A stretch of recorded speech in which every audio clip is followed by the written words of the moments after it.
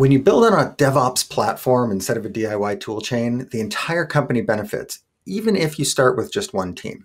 So the work that team does starts to create and store value that other teams and other roles in the company can leverage as soon as they adopt the platform. When you have that end-to-end visibility, everyone makes everyone better. And as more people and more teams adopt the platform and start to collaborate and contribute, that can fundamentally change the way that you work. And that really is the point. It's not about the tools. It's about transformation, whatever transformation means to you. In our first talk, Sean Corkum will discuss what transformation looks like at Northwestern Mutual and how they've gone from a small engineering team to a much larger adoption of the GitLab platform and what that means for them as they develop software going forward. Let's listen.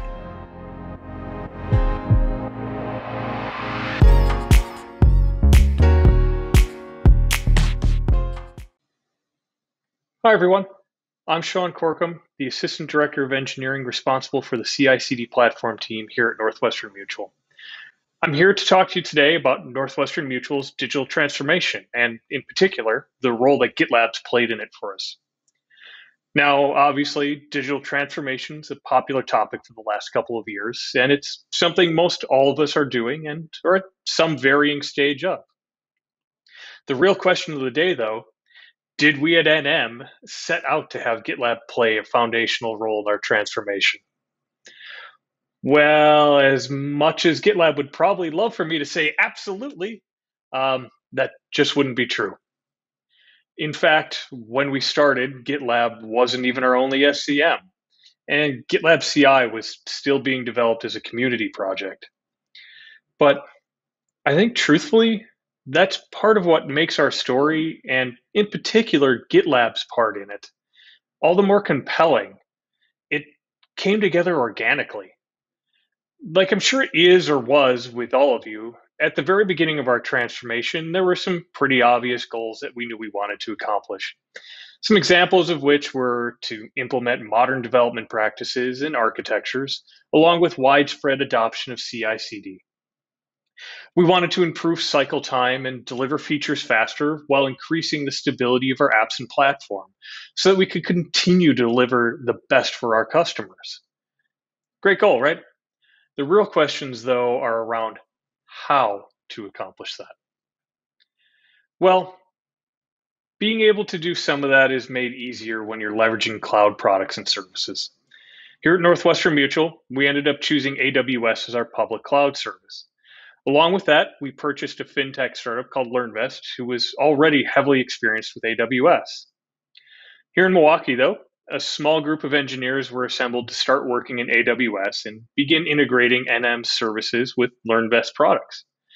This newly formed team had the directive and mission, really, of creating modern apps with modern architectures via modern practices. Starting to sound a little familiar, right? So with that in mind, this group needed their own SCM and build tools for this brand new AWS environment they created, as not everything we were currently using got us to where we wanted to go. GitLab was obviously selected. In no small part, one of the big draws we had to GitLab was that it was an open source product.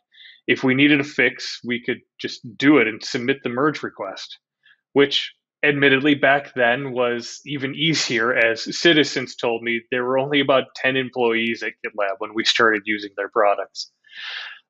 It was also a cloud native product, and GitLab was already pushing a Dockerized version of the app to Docker Hub. We'll touch on that a little bit more in a minute. So at the time, deploying GitLab into the cloud had a much lower barrier to entry, which allowed us to get up and running right away. Along with everything else, we wanted to take an everything as code approach. The benefits of everything as code are pretty obvious. You're always able to recreate your environments and apps, etc., to the exact state they were at that commit. Config drift starts to become a thing of the past. You start rehydrating rather than patching, which we all know patching is one of the most nerve-wracking things you can do. Even more so when the possibility of config drift comes into play, and your lower levels may not be set up the same as prod anymore. Now, this small concept of everything is code has really evolved into a mantra, particularly within my team, but also the enterprise as a whole. We try to have everything done as code. We found that it's helped us improve the stability and reliability of our products. Having the confidence to know that everything matches between production and your lower level environments, including your local development environment in most cases, really helps you root out issues before they become a problem so that you don't have that oh no kind of moment when you deploy to production. And even if there is an issue that needs investigating, you can hammer away at it at your test environments or even your local because you know they're set up exactly the same. So, in support of all this, we started leveraging a mix of tools, both old and new, or at least newer at the time. We were all in on Docker and Kubernetes, and with the everything is code mantra, some of the engineers created a very clever way to do sort of GitOps, really long before GitOps was even a thing. Kind of high level, it leveraged Ansible to pull from a repo that was considered the source of truth for an environment. That's kind of the million-foot view, but you kind of get the idea. We even ran GitLab in Kubernetes for a while. In fact, my first presentation at the inaugural GitLab commit was about just that. Though, word of warning to any of you who might go back to try to find that talk, I do not recommend implementing it the way I did back then and described. It was all done long before GitLab really officially supported deploying to Kubernetes in an HA configuration, which was what I was trying to achieve. I would highly recommend checking out GitLab's Helm charts if you want to go the Kubernetes route. It is light years better than what I got working all those years ago.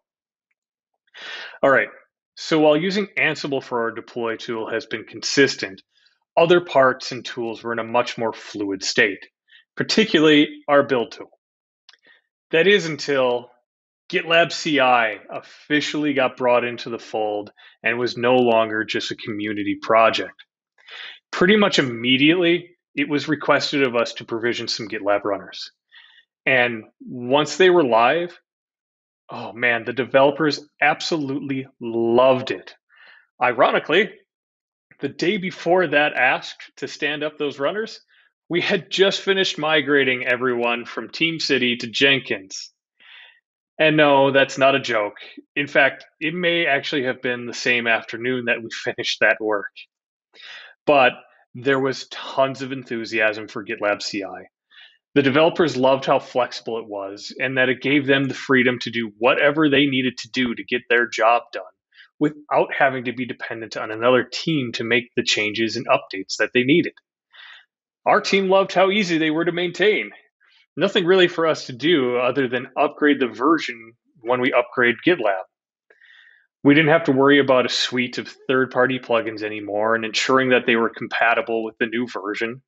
We also didn't have to worry about double-checking them all for CVEs or security coming and tapping us on the shoulder because they found one. So, naturally, we transitioned to solely using GitLab CI and shut down our Jenkins instance, which, even though we had put in all that hard work and got everything stood up, in an everything is code mantra, we also weren't heartbroken over moving away from it either. Now, that's not to say all Jenkins instances were shut down for Northwestern Mutual, but rather our small group at the time. So now with the floodgates open for this easy to use and configure CI pipeline, some developers started looking for ways to solve other pain points in the CI process. Now, I want to stop for just a quick sec, and I feel I should mention that at this point, there were only two engineers adminning GitLab and building out and maturing the other build tools in this AWS environment, all while trying to support the day-to-day activities of about 500 developers. I just mentioned that to help give a little context as to why the developers were helping automate the other pain points in the CI/CD process. But really, it actually also helps illustrate a great point. And this is something that we still do today. Because of how easy GitLab CI is to use, we're able to inner-source updates and new features for pipelines and automation the same way you do for internally developed software packages. We take those same fundamentals and apply it to CI/CD. I know it kind of sounds like a small and really rather trivial thing, but it's one of those things that allow you to get just 1% better every day. And over time, that really adds up to just enormous improvements. All right. So, getting back to automating other pain points, we all know that GitLab or Ansible is really good at some things, particularly with configuration management and day two ops type tasks. It's not really what we were looking for from an infra provisioning standpoint, though. So, with the flexibility to iterate quickly with GitLab CI and Docker, someone went off on their own to find a solution. That's when at Northwestern Mutual, the love story of GitLab CI and Terraform began. I'm sure many of you here use Terraform or are at very least familiar with it. So I'm not going to go through all the positives that come from it, but you can see how it obviously ties into our theme of everything is code. So here we are. Things are starting to hum along in our AWS space. All the benefits of everything is code were proving themselves out to be true. And the prospect of what could be by expanding our offerings to the rest of the enterprise, frankly, were tremendous. So we started to spread the goodness. But at this point, GitLab still wasn't the only game in town here at Northwestern Mutual. There was a competing GitHub installation that everyone not in the AWS space was using, which was a very significant percentage of the developer community. And to be completely truthful, it wasn't always clear which direction the enterprise would ultimately go. All we could do was continue to mature the offerings we had with GitLab, GitLab CI, and the rest of our cloud based tools. Now, obviously, since I'm here today talking about GitLab being one of the foundational parts of our digital transformation, GitLab won out and became the enterprise SCM. After that call was made official, though, all the repos in our internal GitHub were moved to GitLab. But along with that, teams started migrating en masse to GitLab CI, eschewing Jenkins. Moving off of Jenkins, though, was by no means a requirement that we had to onboard to our GitLab. Heck, we didn't even bring it up with teams. We were just happy to only be managing one SCM, and we were going to talk about Jenkins with them at a later date. But teams moved to GitLab CI on their own, especially as the includes functionality was now live and we had CI templates readily available for them to consume. As it stands now, GitLab CI represents 97% of all pipeline jobs here at Northwestern Mutual, which is about 45,000 jobs per day. So I would like to talk about the includes for a second, though, and really stress how important these are. Something you'll really want to avoid is everyone just going their own way, creating all their own includes files, which are just used by their team. This will put you in a very difficult spot when it comes to things like migrating to different tools, adding new functionality to the pipeline, ensuring updates are picked up, handling any break changes that might come from a major version change in GitLab, with the example of GitLab 14 that was just released. Something else it does is it forces developers to learn where all these files are and what's in the pipeline for that team every time they move to a new group. These are all burdens you'll want to try and avoid, or at the very least minimize as much as possible. And while there's always going to be some give and take, sometimes operability needs to be prioritized over extensibility. And that's okay. All right. So, yay, job's done, right? Time to bust out the champagne, cue the music. Everyone's moved over to GitLab. They're loving GitLab CI and whatnot. Well, let's pause on that for a moment. So, we're actually just getting to some of the good stuff that we've been able to do with GitLab here at Northwestern Mutual. Now that everyone's in one SCM, we have a wealth of information with a robust API at hand that we can start working to uplift the organization, not just the greenfield projects. Like I mentioned, we're a large company that's 164 years old. We have groups at all stages of the digital transformation. So with all the info we're able to get out of GitLab, my sister team created a product to not only improve our DevOps maturity, but also gamify it. Nicole Schultz and Bobby Wenzler actually presented on this at last year's GitLab commit, and I really recommend going back and checking it out. This app they created was able to leverage GitLab and help implement better DevOps practices with various tiers, giving teams kudos and perks, even including not needing to go to the change advisory board anymore. Beyond that, they even created an easy button for teams to get automatically into the first tier. So again, please go check out their talk, which goes into a lot more details on the how, as well as talk about other reporting and dashboarding that we do to help make things better here. So as we've been going through this process, a reoccurring theme that I'm sure everyone listening right now is keenly aware of is security and shifting left. Like for all of you, it's extremely important to us as well, which I think goes without saying. How to decrease attack surfaces and continue to improve your security posture. It's all tying back into our everything is code mantra, though, has allowed us to better leverage GitLab through a mix of our own tools like Secrets Detector, which prevents people from committing secrets into their code in the first place. My director, Ravi Devanini, and cohort Michael Pereira have done several presentations on this in all of its iterations, both here at previous GitLab commits and at other conferences as well. I would recommend going and checking them out to see how we are using GitLab to prevent secrets from ever even getting committed into the source code. We've also created other tools to automatically check that you have all the required security scanning jobs in your pipeline. It also checks that you're not trying to cheat the system and have the job set to allow failure. But beyond that and other in-house developed tools, even something as simple as leveraging Renovate to do more than just keep your package dependencies up to date, you can use it to keep your GitLab CI YAML and includes files automatically up to date, to pull in new or updated security changes in the pipeline. Heck, you can do it for modules in your Terraform configs as well.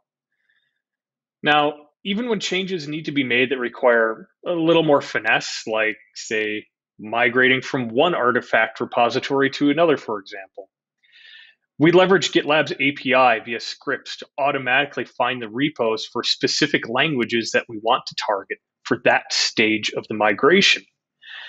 We're able to create a branch, update the code for the development teams, and then submit the merge request back for them to review. But sending a merge request on its own is really only so helpful, especially at an enterprise level. Thankfully, GitLab's given us a pretty easy solution to that too.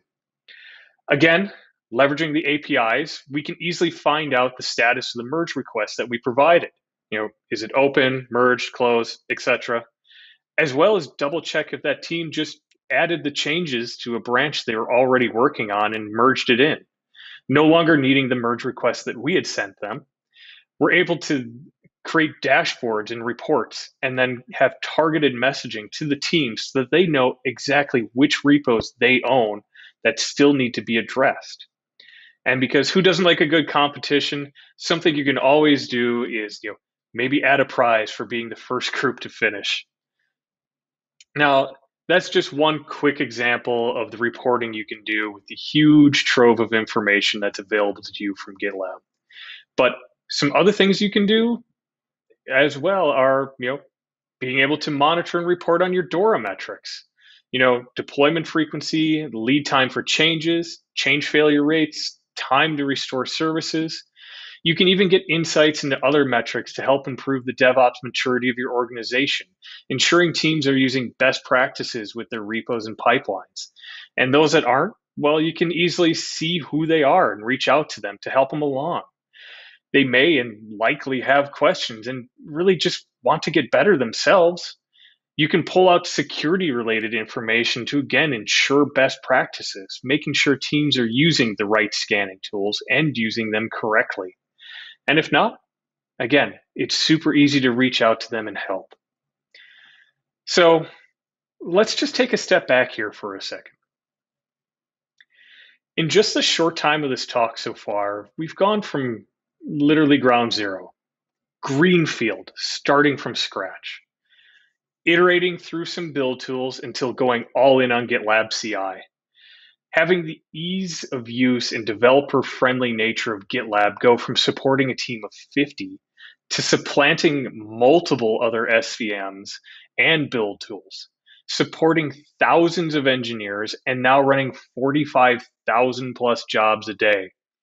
We're talking about teams with such mature DevOps practices that they can skip going to change advisory boards now, deploy whenever and as frequently as they want, adding in automation to keep everything safe and secure by default, preventing accidents from happening and secrets from being committed, preventing security scanning from being bypassed or ignored, and ensuring the right jobs are being run. We're talking about tools that leverage GitLab to automate and gamify ways of increasing the DevOps maturity across an enterprise of thousands of engineers with tech stacks ranging from what most would call legacy, as well as mainframe, to those with micro apps and microservices running in Kubernetes or via serverless. Automating mass migrations of tens of thousands of repos from using one artifact repository to another, instilling best practices and delivering features faster, all while improving the resiliency of our apps and platform, creating reports and dashboards to prove we're moving in the right direction. Because let's be honest, it's all well and good to say you have the capabilities, but unless you can report on it and prove it, it might as well be vaporware. This all happened in the blink of an eye, didn't it? You might not even notice the transition, but isn't that what you'd expect when something takes hold organically? Now, GitLab's not the only piece in the puzzle that's helped us along our way, but they did create a wonderful foundation for us to create something greater than just the sum of its parts. And with that, I'd like to thank you all for joining me today and listening to our story, as well as throwing out the obligatory, we're hiring. So please come check us out at northwesternmutual.com/careers. Thank you, everyone. Have a great day and enjoy the rest of GitLab commit.